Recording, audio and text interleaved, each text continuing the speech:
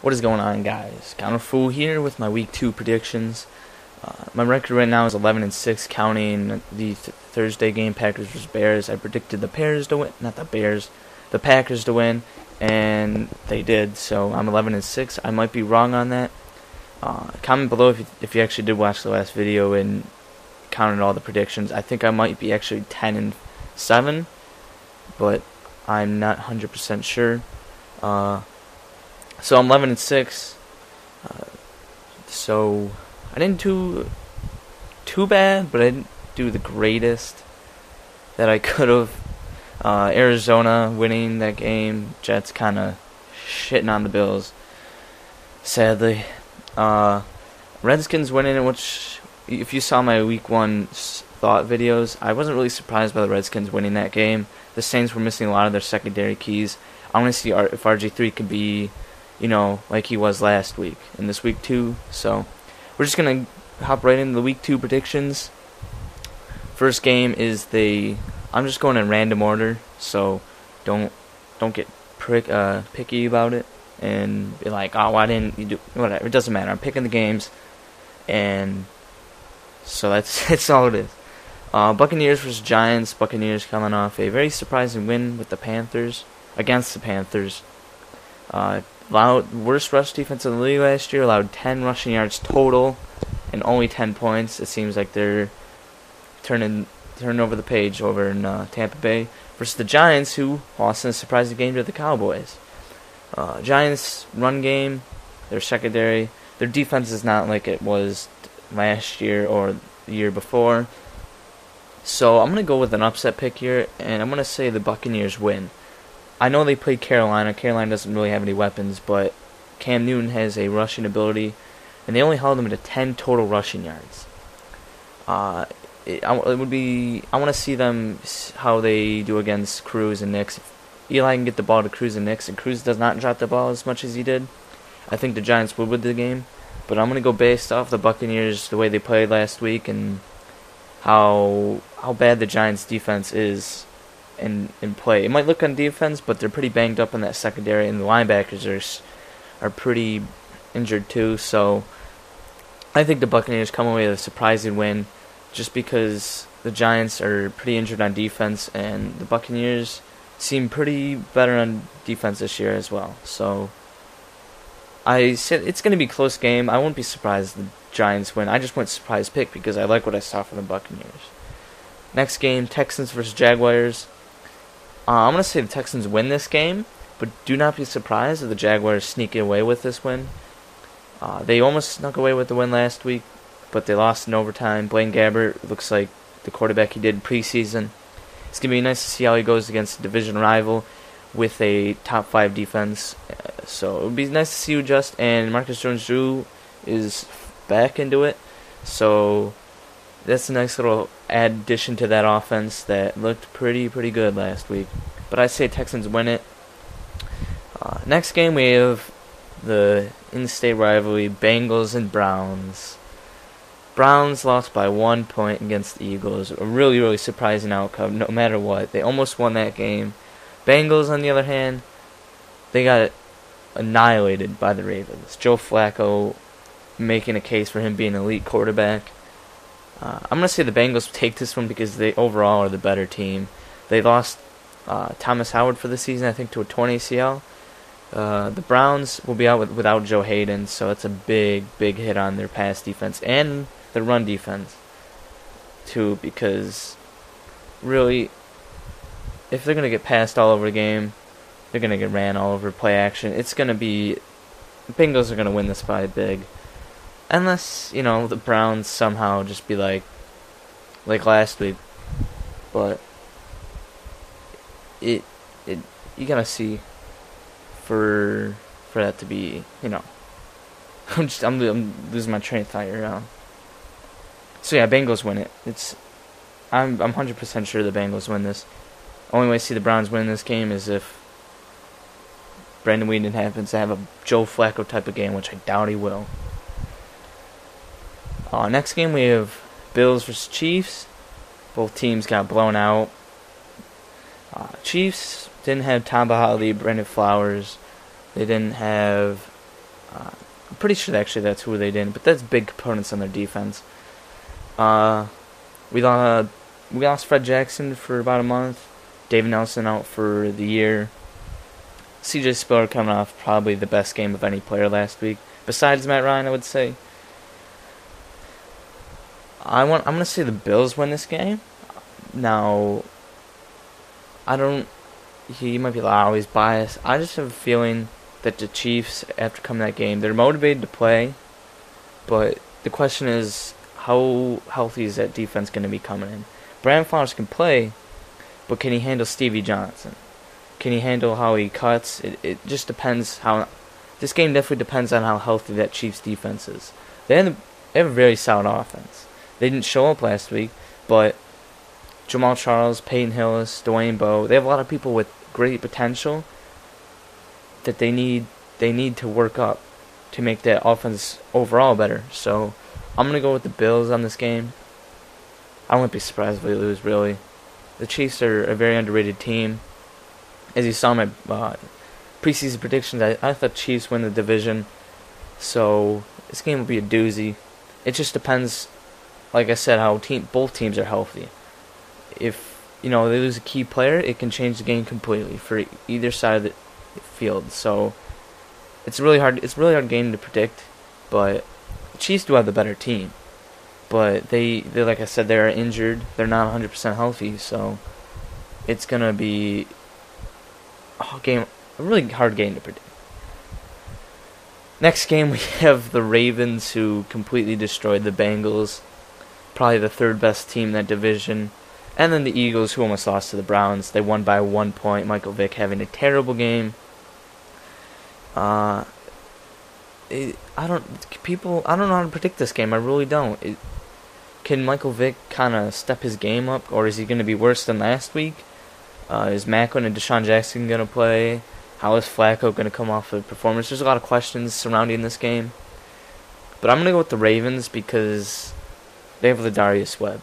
They have Ray Lewis. They have Haloti Ngata. They have the better defense. They have Ray Rice. I just feel the Ravens win this game because they have pure stardom on their team.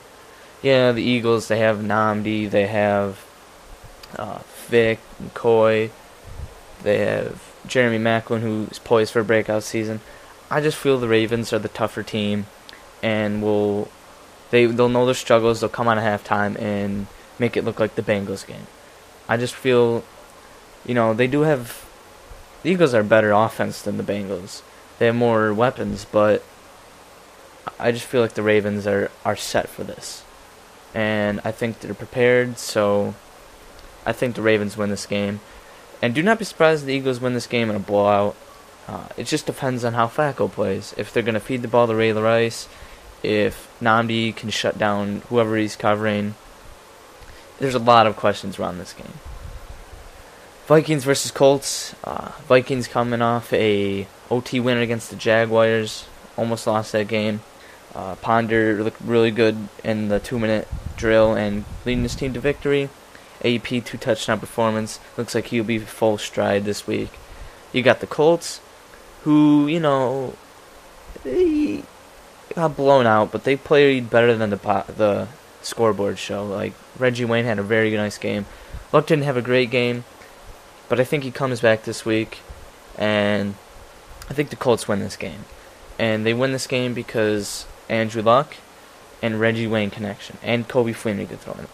The Vikings, I don't know. AP scored 2 touchdowns last week, but are they willing to give him a full workload again this week? Also, actually, let me change my prediction here. I'm going to say the Vikings win because I forgot Rasheed Mathis won't play. And when Rasheed Mathis was out, they had trouble rushing the passer, I should say. So the Vikings do not have a great offensive line. They're working on it, and that. But I think the Vikings actually win this game. They have Percy Harvin and Adrian Peterson. That's too much for them to handle. And Pondu is a mobile quarterback. Their defensive line is pretty nice. Luck might pick on that secondary, but I think the Vikings win it because of Adrian Peterson and the lack of pass rush from the Colts. Unless Dwight Freeney just happens to go beast mode. But they're gonna miss Rasheed Mathis. So instead of picking the Colts, I'm picking the Vikings. If the Colts get their pass rush going, I think they win the game because that offensive line for the Vikings is not the greatest. Either is the Colts. So Jared Allen might have a nice game. So definitely offensive line is key in this game. Next game we have the Raiders versus Dolphins. Probably least watched game, I would say. Raiders versus Dolphins. Both teams lost. I'm going to say the Raiders win this game. The Dolphins are just straight terrible. I was pretty surprised Houston only won by 20 the way that the Dolphins started playing.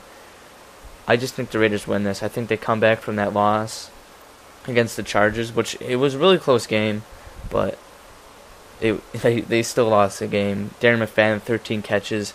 It seems like he might have a healthy couple games here. Just for the Raiders to win it, they just got to score. That's all they got to do. Make the Dolphins throw the ball. Tannehill's a young, raw quarterback, and he's going to make mistakes. They lost Rod Bartel, their best corner, so it's an iffy game. I just say the Raiders win it because Darren McFadden, pretty much. The only ways I see the Dolphins winning this game if their defense causes turnovers and they have the better turnover ratio. They have the better, the positive part of the turnover ratio, and they make the Raiders pass and eliminate Darren McFadden from the game plan, which is pretty impossible because he had 13 catches last game. So it's going to be a tough game for the Dolphins. I say the Raiders win this one, and I don't know. Dolphins probably will be the worst team. I don't want to say the worst team in the league yet. It's only week 2. So I have the Raiders winning this one. Next game, Saints-Panthers. I think the Saints win it. Drew Brees knows, hey, if we're without Jabari Greer, we're going to have to score. They did not do that. They did in the last game, but the one interception Drew Brees threw in was pretty bad. He completely overthrew his receiver in that, and I think he comes back and against a division opponent and blows the Panthers out. The Panthers did not look good at all last week. They couldn't run on the worst rush defense in the league. They only got 10 total rushing yards. So I think the Saints, if they have Jabari Greer, it'll be a blowout. If not, it might be a close game. But I think the Saints win it 100%. Next game, Patriots-Cardinals. John Skelton injured, Tom Brady. Patriots win this simple. There's nothing really to talk about this game. There's no way the Cardinals can win it.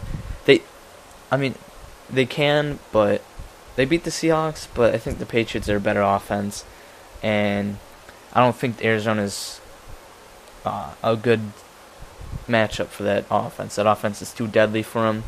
They really have nobody to cover both tight ends. Yeah, they have Adrian Wilson and Kerry Rhodes, but they need to keep back there because Brandon Lloyd being the deep threat. Next game we have Redskins-Rams. Got to hurry this up really quick here. I'm going to say Redskins win this, but that's because of the defense. I think RG3 doesn't have the game he had last week. He turned the ball over a couple times, but the Redskins defense win the game. Cowboys-Seahawks. Seahawks lost to Arizona last week. Cowboys beat the Giants, the defending Super Bowl champions. I take the Cowboys. Their secondary is too good. They showed it last week. They have 3 solid corners. I think the Cowboys win this one.